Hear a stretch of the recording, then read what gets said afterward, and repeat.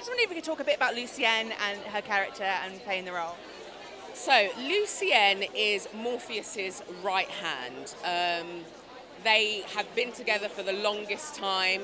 They know each other very well. When he gets brutally captured, Lucienne is the one who looks after the dreaming. She doesn't know what's happened, but she knows that he will return.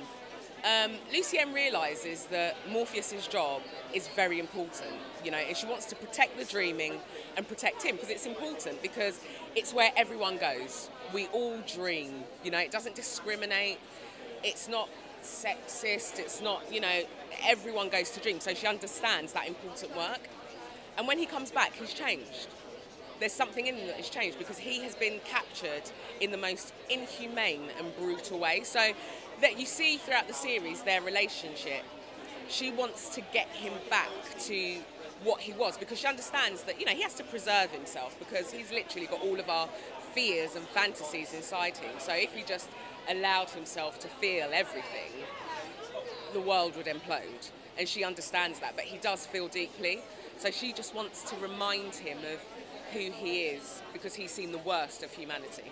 Absolutely, and she's the one who deals with a lot of the creatures in the dreaming realm, right? And how fun was that? Because it must have been a lot of green screen, a lot of puppetry, a lot of... Something there wasn't. Oh wow! There really wasn't. What is amazing about this production is that so much of it is real. Don't get me wrong, the SFX is incredible, and everyone has done a great job on that.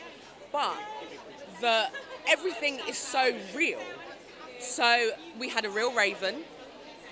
That's amazing. Who was incredible. The library, all the books, like, you know, Merv Pumpkinhead was a very tall person with a, you know, it's all very immersive. So going to work was an absolute dream, no pun intended, but amazing.